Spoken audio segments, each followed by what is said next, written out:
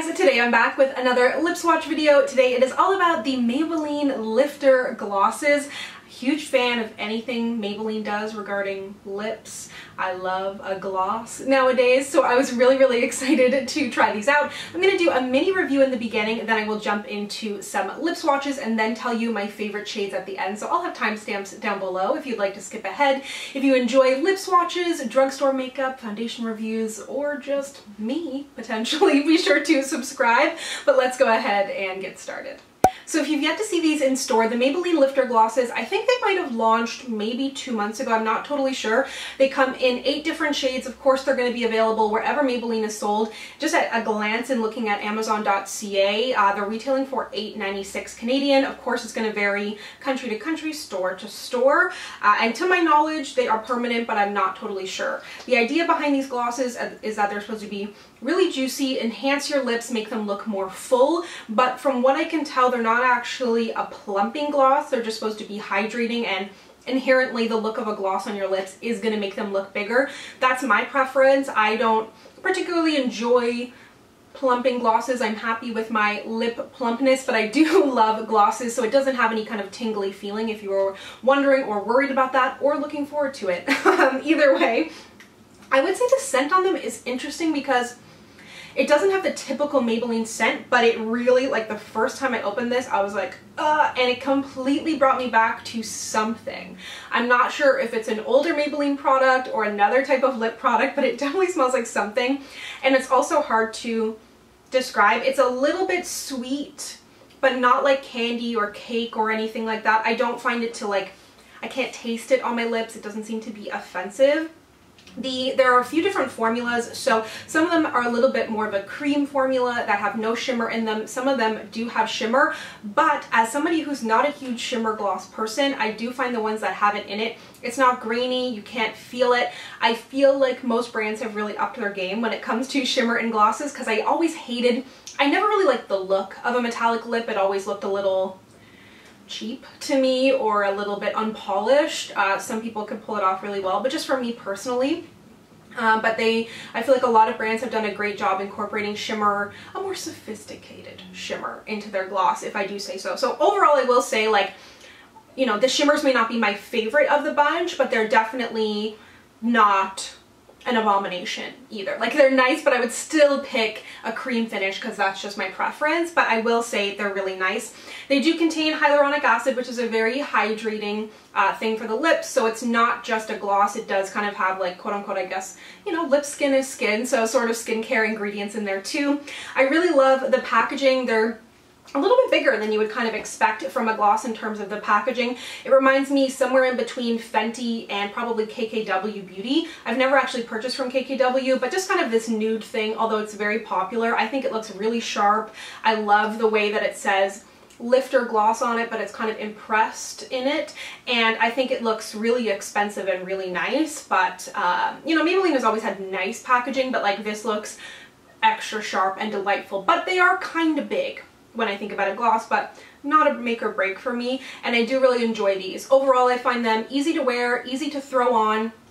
You don't need a mirror. It's not going to last all day, of course, but even when it wears away, I think it looks nice. When it does wear away and you have shimmer, there may be a little bit of shimmer left on your lips. That's another reason I don't love shimmer glosses, but easy to apply.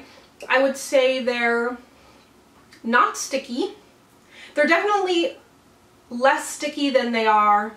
What am I trying to say?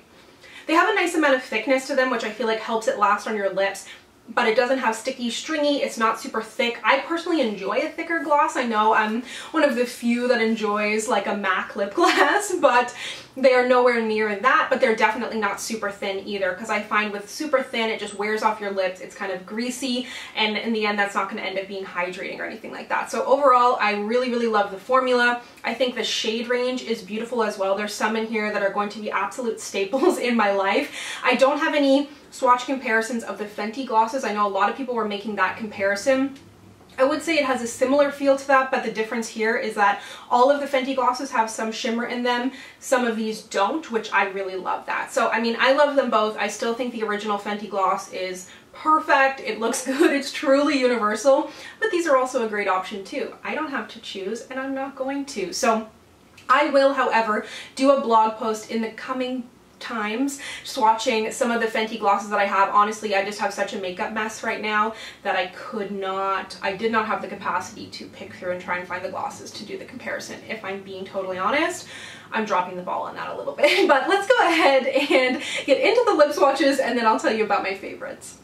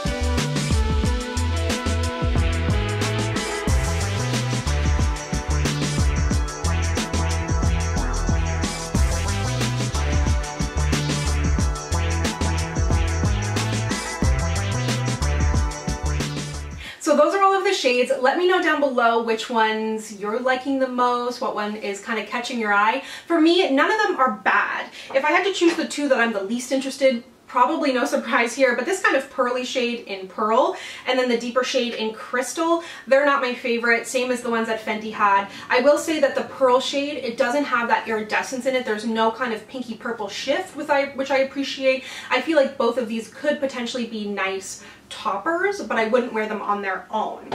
There's 4 shades that I really love. I would say, I guess the standout for me is in the shade Amber. No one's going to be surprised. It's the shade I'm wearing right now. It's kind of got this beautiful muted peach.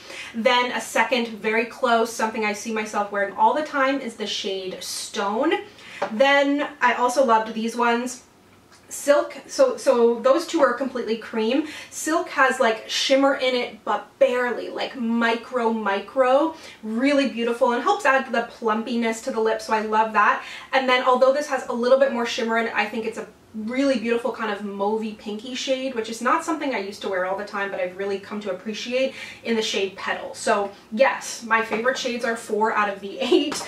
The other two, like this lighter one in Ice, I think is nice. Again, could be a topper if you have more fair skin tone. That may be more something you would appreciate. And then this one, I find the shimmer in it to be a little bit too cool toned, almost silvery. Not that you can really tell on the lips, especially from far away, but not my preference, in the shade Moon. So overall, I really like these. I recommend them. I think they're great. Maybelline almost always hits it out of the park when it comes to lip products.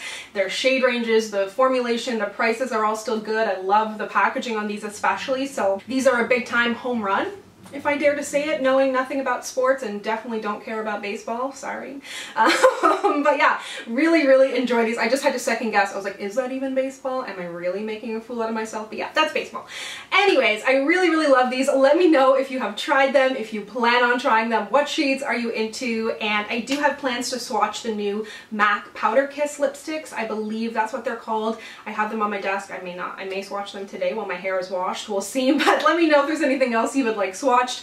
As always, if you'd like to connect with me, you can find me on Instagram, Twitter, and Facebook at SamanthaJaneYT, and I'll see you guys next time. Bye!